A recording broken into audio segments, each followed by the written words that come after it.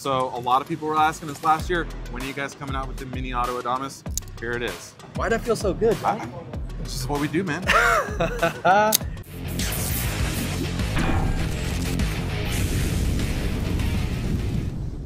Welcome everyone to the Tactical Tavern. I'm your host Tomas Alas, and I'm honored to be here at the Benchmade booth for SHOT Show 2024. I'm joined by Mr. John Marquez from Benchmade. Good to see you. Thanks for having us here, brother. My pleasure. So we're going to talk about some of the new things that we have coming down, and you guys went all out. We got a lot of new products. We did, yeah. I mean, we kind of become known lately for going all out every year, and this year is no exception. You have not disappointed. So let's get into it. This caught my eye immediately. What is this? Yeah, so something we've not really done before is bring back a model that we've discontinued long ago. So there's a lot of history here.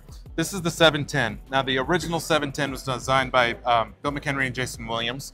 They created the axis lock. They came to us. We worked on the engineering, we patented it, and really changed the industry when we introduced the axis lock originally. This knife is the 25th anniversary edition, essentially, kind of the debut of the 710 and of the axis lock. And so we really wanted to do something special. So we're bringing it back in 3 different versions. This is a limited edition. We've got the FDE blade in Magnacut steel, contoured aluminum. Then here, this is going to be inline standard edition with aluminum and S90V steel. And then we've got the gold class here, which is going to be very limited to about 250 pieces. So we've got a titanium handle here with aluminum inserts, Fafnir Dama steel, a really cool interlocking backspacer, and a custom pocket clip. So I've been really excited about these because new version of the axis lock debuting in these knives that originally debuted the axis lock 25 years ago. That's incredible. It's all coming full circle. Absolutely. Awesome. And now you got some other little ones here. Is that a mini bug out? So 2 new seasonal variants of the bug out and the mini bug out. First up, the bug out full size with tan groovy handle scales, S30V steel. Last year we started doing a lot with color in the bug out, so it's been very popular. We had a lot of requests to keep that going, and we were very interested in doing that. So tan grivery on this one. On the mini bug out here, we've got sage green grivery and a cool new finish, also S30V steel with a crushed silver Cerakote. Crushed silver Cerakote? Yeah. That's sexy. Yeah, I mean, we could have done, you know, a typical sort of satin blade, but we really wanted to do something a little bit different. We've never used that before. So gorgeous, gorgeous. Now I'm seeing some Balisongs down there, and with the Filipino martial arts, we love Balisong. Absolutely. So these caught my eye immediately, and I was like, what's going on here? I saw some screws and things going on with the handle. Yeah. So this is the 99 Necron. So it's been a few years since we've done a Balisong that was really aimed toward the Flipkin community. We've done EDC Balisongs, and of course this is in our blood, this is in our DNA, this is how we got started. So we really wanted to come back with a Balisong that could really appeal to Balisong enthusiasts and really kind of celebrate that heritage a little bit. So with these, we've got a scimitar blade shape, which is something we've never done before, but was really a popular blade shape for Jody Sampson, who back in the old days of Balisong Inc. and Pacific Cutlery, he ground all of our Balisong blades. Wow. So that's kind of a tribute to him, is doing that shape for the first time ever. The name also is kind of inspired by some of that history. So Benchmade, Balisong Inc. back in the day, introduced the Weehawk style blade, which is another design by Jody Sampson. He named that blade after a character from an animated film from the 70s that he was really fond of. And so we went back to that film. We drew the name Necron from that movie as well. I'll let everybody else kind of figure out what that reference is. But yeah, so a lot of history there. Under the handle scales, we've got milling inside the liner that is reminiscent of the original Balisong milling. And you kind of see it through the JT10 scales on this version here. Some weights in there? Yeah, there are weights in there, yeah. So in the box, you'll be able to adjust out of the box with weights, tungsten weights that can go under the handle scales. And then the extensions on the handle are also removable. So you'll be able to put just a standard backspacer in there. Wow. So you can really customize the balance, the feel of the handle to your liking to optimize it for flipping. Okay, hang on, but what about the sound? Because that's what matters most. Yeah, so those weights, there's enough in there that you can adjust how you want, and you can either do them loose or with a small little grommet, rubber grommet that goes in there to keep them nice and tight. But the nice thing is, if you leave that rubber piece out, then you get a little bit of a clack that's kind of familiar to people who are used to flipping like a Benchmade 42. Absolutely. Yeah. I love it. And a trainer option available as well. Yep, absolutely. Sweet. This is in the blue G10. And great for practicing, but also great if you can't carry a Balisong somewhere because it's a live blade. Yeah. You know, I've taken these to the airport, and sometimes you get funny looks, but you know, it's legal. I like your style, John. Yeah, absolutely. When you're waiting for a flight, it's nice to be able to distract yourself. Yeah, yeah. I love it. The adult fidget spinner. Absolutely. That's what it is. All right, sweet. Now, it's talking about getting out there, you're traveling. This looks like a pretty adventurous set that we have coming out here with this water line. Definitely. So we've been working on these knives for about 4 years now. And, you know, anytime we enter a new category, we really want to think hard and work on those details because we want to come out and we want to do it right. But we also want to do it the Benchmade way, which is how do we do something that no one else is doing? And so one of the key features of the entire water collection is the steel. CPM Magnacut steel. Everybody knows Magnacut. Everybody's using it right now. But we really wanted to use it to its fullest potential. And the thing that people aren't really talking too much about is the corrosion resistance. It is corrosion resistant. Yeah, the best way really to describe it is this is stainless crewware steel. Wow. It's super tough. It has good edge retention, but the corrosion resistance is better even than any of the previous saltwater steels we've used before. Really? Yeah. I saw over here, and we'll get some footage of it. You guys have a demo set up, 30 days of each steel in there. Benchmade looks, the Magnacut from Benchmade looks like you just dropped it in. Absolutely. That's crazy. Yeah, so that's after 30 days, there were absolutely zero indications of corrosion. That's amazing. Yeah. So, comfortable handle on here. What's the material on that? Yeah, so that's Brivery. It's a 50% glass fill, super comfortable and lightweight. And that was really important to us because we want this to be a nice, robust knife, but we don't want you to add a whole bunch of extra weight. You're already carrying plenty of weight. And for those really concerned about weight, we have a mini model. Yes, we do. Tell me about that. The Mini Adira. So this is the Adira. This is the Mini Adira. Both of them very similar shapes. Obviously, about a little bit shorter on the Mini. Both knives will include the lanyard in the box. Cool. Yeah, and this has actually been kind of taking people by storm at the show here. It's been really popular. Absolutely. Yeah. Now, for those people that don't like boulders, you might have a fixed blade for them? Yeah, absolutely. We got a couple here. So first up is the Undercurrent. This is kind of your boat knife, bait knife, dive knife, what have you. Yeah. Yeah, absolutely. Thank you. I love that. It has that rounded tip up there so you can get underneath. Maybe even a great rescue knife. Yeah, absolutely. That's fantastic. Serrations on there, CPM Magnacut, and the material on this is? Yeah, the handle is Santoprene. Santoprene. So all of the fixed blades in the water collection use that. We've used that in previous models like the Meat Crafter and some of our other hunting knives. Wow, that's really comfortable. Great utility factor there. Absolutely. Now talk to me about the sheath. This also has some added retention. Yeah, absolutely.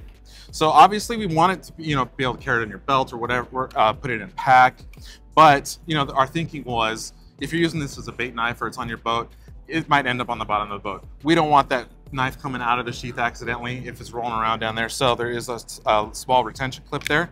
Press it down and push with your thumb. It comes right out, but make sure it's nice and secure. Awesome, awesome. Now, this one isn't ambidextrous. People rash on me for the way I say ambidextrous. You can put it in both ways. This is a one direction. It is. But the smaller version for everyday carry, is that bidirectional? Yep, it is. So this is the Intersect. This is a nice little fisherman's knife or an EDC fixed blade if you'd like. And the sheath is really cool. It's probably my favorite feature because you can carry this in the pocket with that J-hook style clip.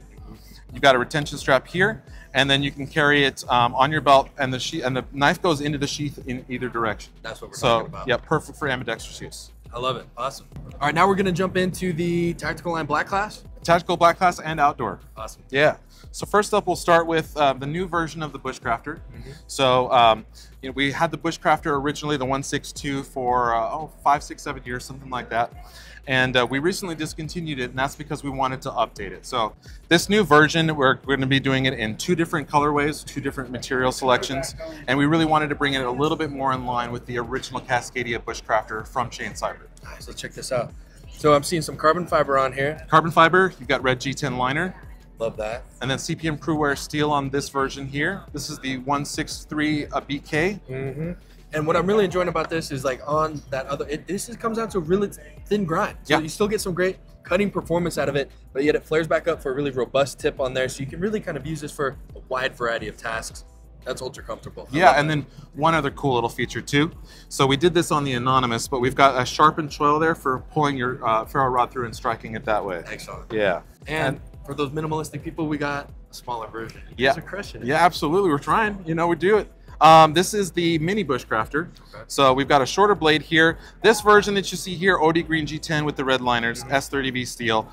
Both knives will be available in both configurations at both sizes. Show the people the goods right there. That's an amazing side comparison. So this is rocking CPM Crewware. Yep. And this is having S30V? Yes, sir. Sweet. That is a great blade. I love that, especially like for people that maybe want something really robust for everyday carry, construction, heavy duty use. I can see that coming in clutch. Yeah, for sure. That's fantastic. This also has that sharpened foil. Yes, it does. It's heating up in here at Benchmade. All right, sweet. All right, now this is a knife that I heard that you might be kind of excited about. Yeah, I mean, so we launched. Let's nerd out together. Yeah, we launched the 273-03 Mini Adamas last year with this sort of elevated color scheme and material selection. So we've got marbled carbon fiber, CPM Magnacut stainless steel. We've got the FDE liners. This is an auto. So a lot of people were asking us last year, when are you guys coming out with the Mini Auto Adamas? Here it is. We got to check this out. Wow. Deep carry clip on there. And this also has Magnacut. Magnacut. Wow. And wow. I like that. I like that a lot. This is such a great everyday carry blade. Absolutely. All around, even outdoor adventure, hiking. Now you got it in that fast auto format. That is something really cool. Yeah, I love super that. robust, but also small enough to fit in the pocket nicely. Yeah, and so, I mean, these have been super popular in the manual version, and so we're really excited to debut the auto. Sweet. All right, now talking about autos, we got some Audi fronty, bro. Let's get into Always. it. Yes. So you guys might recognize the Shootout. This has been super popular for us. This is our lightweight EDC OTF. We really designed this from the ground up for EDC. Typically, OTFs are very tactical, self-defense, all that kind of thing. But the reality is, you know, one hand open close is so convenient for everyday carry. So for the Shootout, we've done a new color. This is sage green, kind of matching the mini bug out that we're doing this year as well. Sweet. And then new for the year, we're debuting the 5371 with a drop point blade. Nice. Now, a lot of people, like when they get into everyday carry, they get intimidated by the OTF. They're like, oh, it's tactical. It's more practical because if your hand's tied up, you use that right there, boom, cut.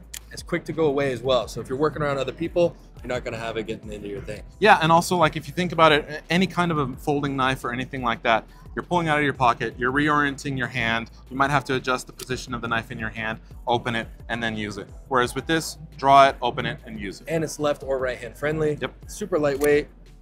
That's really nice.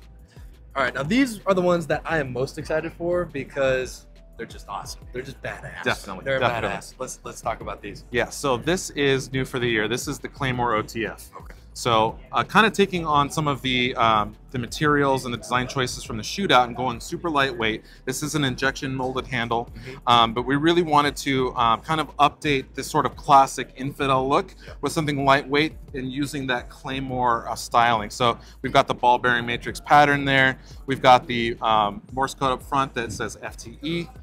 Front towards enemy. Absolutely. Let's go. So we've got CTM D2 steel on both of these. They'll come in black, serrated or plain edge. These are nice scallop serrations. Man. Yep, there you go. Oh.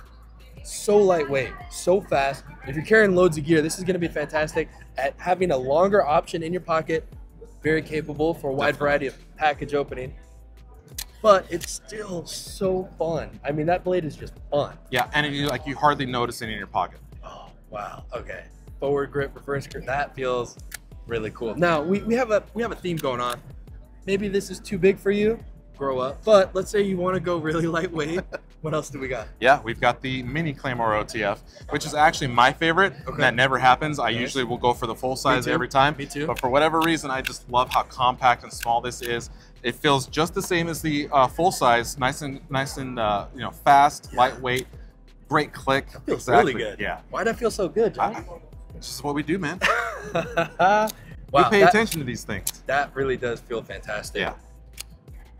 Oh, wow. That is awesome. I could do that all day long. John, thank you so much. These are some of the new offerings. There's still some more that we didn't even cover here because the video would be really, really long. Yeah. But thank you so much for spending some time with us, John, and the Tactical Tavern audience. You guys make sure to drop a like, subscribe. Stay tuned for more SHOT Show 2024 content. And remember, be prepared, be practical, stay tactical.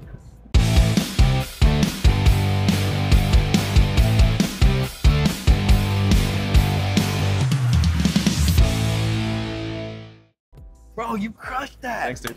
Dude, that was perfect. Thank you so much. No problem. Oh my God.